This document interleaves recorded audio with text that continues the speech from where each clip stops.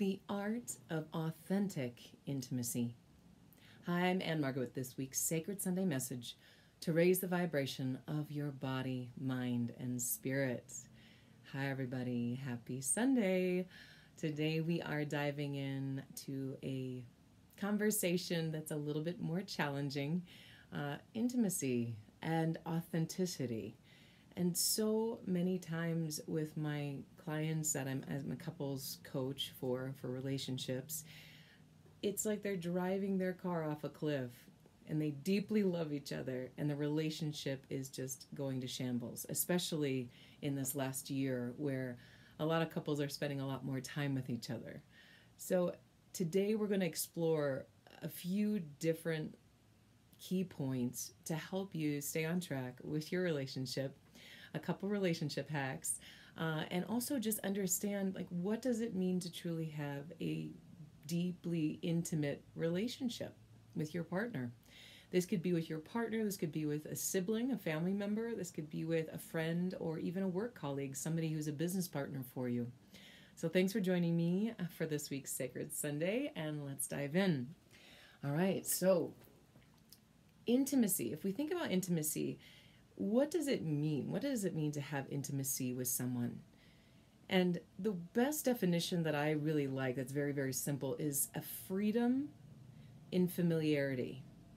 To have freedom in familiarity, in knowing each other so deeply and having freedom in that. Those two words, freedom and familiarity, is so, so crucial. So what is a trap here with familiarity? I know those of you who have been married a long time, or those of you who struggle in relationships with your family members because there's such a familiarity there. You know, the trap of familiarity is listening to the person from the past, relating to them from the past, and not having an openness or a loving, authentic receptivity with them, because you're too busy thinking about what they've said before, what they did before, and bringing up old pains or traumas, right? That doesn't help any relationship, right? They need to be addressed, but once you address them, to bring them up again is not very helpful, if you haven't noticed. So it is actually how we see and use familiarity that makes all the difference in our relationships. So let's look there. Are we looking at that familiarity as a way to manipulate our friend, our business partner, our romantic interest, our partner, or our family member? Are we using it to manipulate them, or are we using it to serve them? So how are we relating to that familiarity? Now, if we look at familiarity, the root has the same root as family. No coincidence there, right? So from the Latin root, familia, is where we get these two words, family or familiarity. And in the 15th century is when this word first kind of had its origins, and it was more so to describe servants or property, the things that were familiar, the things that you had. And then around the 16th century, it started evolving more so into like our domestic family, our domestic community of our mother, father, children, etc., and our own little inner government in our own families. So this is important to look at, because if we think about the origin of the word being related to servants or being related to property, we can use that servant archetype in a very uplifting and enlightening way, or we can use that archetype in a very diminishing or destructive way. So the first question to ask yourself when you're wondering about how to really deepen your intimacy is, how are you relating to your family? How are you seeing them? Are you seeing them as this person? Think of one person, okay? I know we have a lot of people that we'd like to deepen the intimacy with, but think of one person and see, like, are you looking them as your servant, or are you seeking to serve them? I know that sounds like a tall tale or like a tall order for some of you, but are you looking at them like you have expectations that they are supposed to do this, and this? Or are you in more of the servant archetype to serve them, to seek out how to understand them more deeply? Also, another way to see it is, are you seeing them as your property, or are your treasure? So are you seeing them as like a label or something that you own? something that owes you something? Or are you seeking them in a way that you're truly treasuring them? You're truly treasuring them. So in our relationships, we either go about them with a label or as a living thing. For example, when you get married, you get sign a document. There's proof you are now married. This is your husband. Right? But if you treat the marriage as a thing that kind of happened and it's a stamp or a label rather than a living, breathing life itself, an entity that needs to be tended to daily, what will happen to that relationship? It will quickly die. It will quickly stale, and it will not thrive. And if you think about this also in your relationship with your sibling, with a family member, with a business partner, if you relate to your work colleague as somebody who has to do this, and this, but there's no growth or there's no evolution or life force between the two of you, then there will be assumptions made, there will be expectations that are unfulfilled, which are usually at the root of so much of our discordance with one another. And right now you're noticing a different background from me because we're staying with my brother and his family. And he loves plants. He tends to plants daily. He is like an artisan plant sculptor and treats them every single day. But if he didn't do that every single day, and I saw him spraying the plants this morning and taking care of them, it's beautiful. If he didn't do that every day, he wouldn't have the quality of product of that living, breathing, beautiful expression of that particular plant that he does with the daily tending to it. Our relationships are the same way. So let's look at if we want true, authentic partnership with our romantic partner, with our husband or wife, or with our business partner, with our sibling, with our family member. What is required? And I'm going to talk about 4 things. So we're going to go through these pretty quickly. But this is what I work with when I work with couples and help them get over or move through the obstacles that they're facing where they're just at each other's throat, where they feel like we can't come back from this. That's not true. Like anybody knows that there is so much sustainability, there's so much life force if we only are able to go to the root and tend to the root with love, with commitment, with authenticity, with accountability, and really prioritizing that life. So let's go there, okay? Because I have seen miracles of people on the brink of divorce who have come to me, and we've worked even for 3 months. And at the end of those 3 months, their relationship is completely different, completely transformed. And there is a reason for that. We're not taught in school how to conflict resolve. We're not taught in school the real difference in the languages that we speak to one another, or how people can have different needs or desires or priorities or levels of comfortability or risk.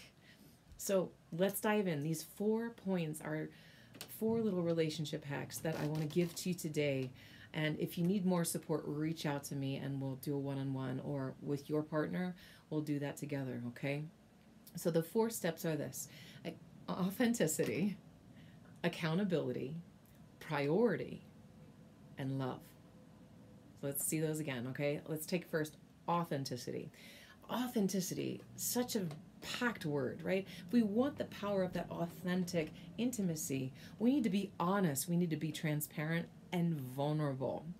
And those kind of might feel like, ugh, that's very uncomfortable, right? But if we look at honesty, honesty is not just not telling a lie to them and being honest with them, but it's also honest with yourself. Being honest with yourself, not denying that you have needs. You have needs. And if you are able to be fully intimate with yourself and recognize what those are, which is one of the most challenging things for couples, is because you almost like you're expecting your partner to guess your needs or assume your needs or be like you would be in the relationship with them. That's a huge trap, right? You guys can relate. So honesty, so critical. Knowing yourself, being honest with yourself, and of course with your partner, with the person your relationship with. Transparency. This is this is showing your cards. So there's no games. All right. With honesty, there are no lies. With transparency, there are no games. Okay. It is showing your cards. It's putting everything on the table. It's having the courage to let it all hang out. And then vulnerability. This is sharing your needs. Like I said, you have to know what those needs are. And no fear is required there. Okay. So honesty, no lies. Transparency, no games. And vulnerability, no fear. To not let fear dictate the course of that relationship. Have courage. Number 2, accountability. So how are you seeing the person? Taking ownership for how you are actually seeing them. Because we don't realize that people show up for us because of how we are seeing them, the lens through which we are seeing the world. And we see the world through a lens that we create through our version of reality, not reality. There is no real world that everybody subscribes to. That is one of the most challenging and exciting parts of our being human. Being in separate form, we all have a different reality based on the thoughts that we think over and over again. And those thoughts form our belief system. And then that belief system shapes our reality. So if we're thinking thoughts about our partner that are disempowering, that are really belittling or disrespectful, we're going to create beliefs about them that are the same, disrespectful, right? And very limiting. And then we'll listen through a filter that limits them so drastically. So accountability, how are you seeing the person? Taking responsibility for how you are filtering them to you. Got it? How are you responsible for the issue at hand? What did you do? It might have not been intentional at all, but it's about taking ownership and for how they were left, even though that's not what you meant at all. And I've done a lot of videos on responsibility, accountability. So go dive in a little bit there because we don't have time to go all through all of these in great detail. But how are you responsible for the issue? So we've got authenticity, accountability. Next is priority. You need to have a balanced investment. Notice I didn't say equal because we hold that. We're like, well, I did this. You need to do this. We have balance, okay? Meaning that sometimes the partner in the relationship is the mother, is the caretaker, and sometimes the other is the child. And then that role reverses based on whatever we're moving through in our lives. We can't always be the equal that we are desiring because ourselves, we are not superhuman. We sometimes need that support more so and need to support our partner. So balance, investment, and common relationship goals, common relationship values. So understanding what those are for one another is so, so critical. Talking about it, getting it out of your brain so it's on paper so you both can understand that more deeply. Also, Mars and Venus, we hear like Mars and Venus, we speak different love languages. So seeking to really understand how the other person communicates and supporting them, not to be more like you, but to seek how you can support them and how they communicate. All right. And also their level of risk, their level of investment. How does it work? The comfortability. To seek to meet them where they are rather than expecting them to come to you. Consistency, consistent commitment is so crucial, as well as a willingness and a consideration for that other person. All right. That all relates to prioritizing the relationship, prioritizing the other person, and of course, prioritizing yourself without saying that. It's so critical. And lastly, this last piece is love. Love being unconditional acceptance, loving yourself unconditionally, and loving them. Those two need to be present, that unconditional love and acceptance of yourself and them. This means forgiveness, recognizing that you're not waiting them to earn your forgiveness. You're forgiving them because you are channeling forgiveness and love rather than resentment. You've got to hold on to that inside, right? If you are holding on to that resentment for them. So forgiving yourself, forgiving them, loving yourself, loving them. And then lastly, I'll say rebuilding trust, and not putting your hands on your hips and saying, well, you need to earn my trust again. Yes, of course, that is true. They do need to do whatever they need to do in order to be consistent for you to continue to trust them. But it also, if you're not seeing that as your job of flexing the muscle of trust, you're going to slide into a trap, okay?